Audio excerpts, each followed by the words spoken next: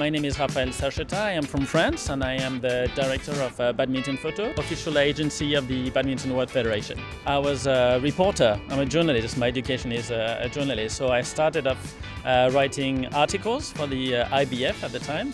And then it was the very beginning of the website for the IBF, and they wanted articles but also some pictures. So they asked if I could provide some digital images at the time, and I had no clue on how to take photos with digital cameras. It was the very beginning. So I hired a very simple digital camera at the time, and then I started from there, and then bought a new one, and then increased in lenses, in bodies, camera bodies, and that's how it started. I think the first 6 or 8 years I did both. So I was making the reports or interviewing the players and then taking photos at the same time, and it was a crazy schedule because it's very difficult to do both. So now I switched to only photography. We try to reach the venue maybe 1 hour before it starts and we get settled. It kicks off and then we're here on the side court taking as many pictures as we can and best quality as we can. And then each time we have to upload the photos on what we call the badminton wire for our clients to be able to download the images live. We don't wait until the end of the day to put all the images. So it's a constant go back and forth between the courts and the computer to upload the images. Of course, we have to be on the lookout for what's happening. Even though we're working on the computer, something can happen, so we have to drop everything and then go back to the side court to get that. And then we try to have a few minutes to eat, often while the photos are uploading on the computer, so it's mostly cold food. Yeah, like I said, it's constant pressure, and it's fun, but it's also exhausting. At the end of a tournament, we're all the badminton photographers were like, okay, this is over, but and we're happy because we are witnesses to all what's happening, and we feel it's important. My all-time favorite? That's also a tough question. As a player, I would say Lindan is I think the best player ever, and a lot of people think this way. And also I was lucky enough to, I was the first reporter to interview him, and he was a baby, he was all shy, and and it was a funny story. And now I see him, he's a mega star and a mega legend and still playing.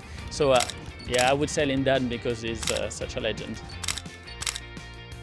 Expression-wise, of course, it's great to see players showing emotions for us, especially at the end of the match, like Xu Tianchen from Chinese Taipei. He's always great to shoot because he's celebrating in a great style. Tai Tzu-Ying also, or Ratchana Kintanon, these are the players who show emotion when they win. So for us, it's great to be there on the side court to immortalize these moments. But there are also players like Victor Axelsen. He just goes by the book. His gesture are perfect, so we know what to expect. So we make good pictures of that kind of player because they are so easy to read in a way as a photographer. So these are good players to shoot.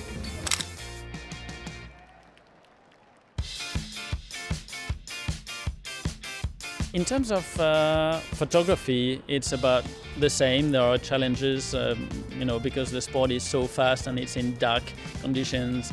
But I feel the sport is, I think, easier to adjust to because, like I said, it's a big family. People are nice to each other.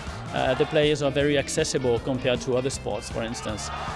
So I would say that badminton, once you start doing badminton photography, it's hard to switch to another sport because then you feel like, okay, I don't feel so welcome in other venues or in other sports because it's not so friendly and easy to get to. So yeah, I would say the family feeling that we have in the sport makes it special. There are many rewards, otherwise I wouldn't have been doing that for 20 years. First of all, being part of this community and this fraternity, it's like a big family, badminton, compared to other sports I've covered.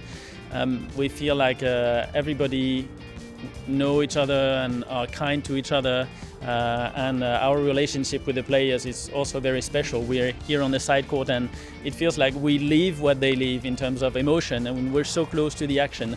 That's something that's very rewarding, and probably why all the badminton photographers today keep doing this job.